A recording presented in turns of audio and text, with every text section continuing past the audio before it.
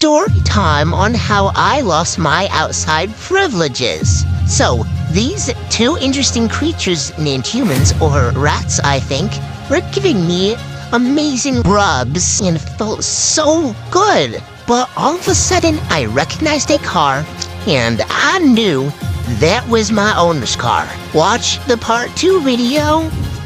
This is part 2. The moment she stepped out of the car, I knew my belly rubs were over, just as I was processing my thoughts. Check out part 3 to find out.